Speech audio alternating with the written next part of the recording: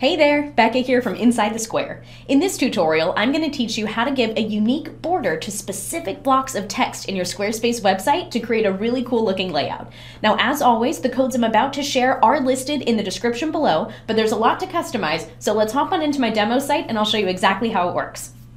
Alrighty, so here we are in my demo site, and if I scroll down a little bit, you'll see I have these 4 blocks of text, and what we're going to do is add a border to separate these blocks. We're going to add a vertical line on desktop, and on mobile, we're going to add a horizontal line to separate them.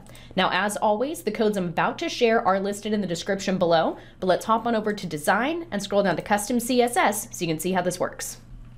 Now, the first part of my code says at media only screen and min width 640px. That means that this code will only apply when the screen is larger than 640 pixels, which is going to isolate it to tablet and desktop, or this style of layout where these blocks will be next to each other. Now, the next thing we need to do is grab the unique block ID for these blocks of text. I use a Chrome extension for this, not affiliated with them, but it's linked in the description below. I'm just going to click on that and we'll grab the block IDs for this one right here. I'm going to paste it right here, add a comma, and then I'm going to grab the next block ID and paste that right next to it. So this comma is going to separate them. Let's go ahead and turn that extension back off, and you'll see right away it says syntax error on line 3. It's because I'm not done with the code yet. It doesn't have any code to process, so it doesn't know what to do. So let's give it some code. I'm going to open up a curly bracket, and I'm going to say border left 1px solid, and let's just make it a solid white border.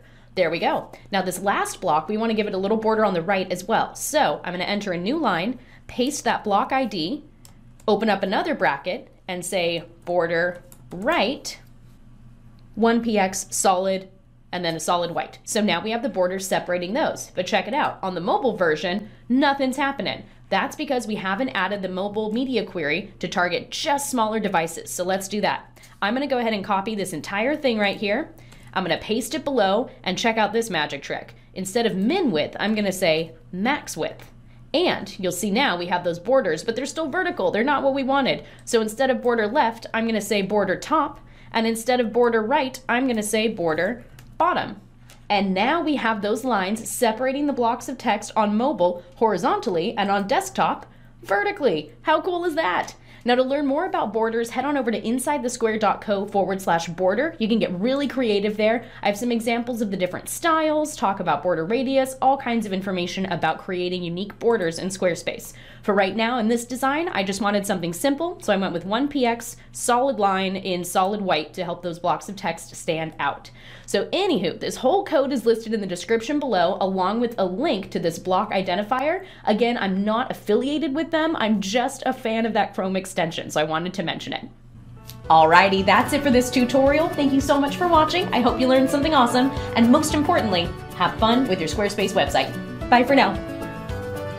If you liked this tutorial, you'll love my Squarespace CSS cheat sheet. I took all of my pro tips and custom codes specifically for Squarespace and put them into one gigantic PDF. Available now at insidethesquare.co/CSS. That's insidethesquare.co/CSS.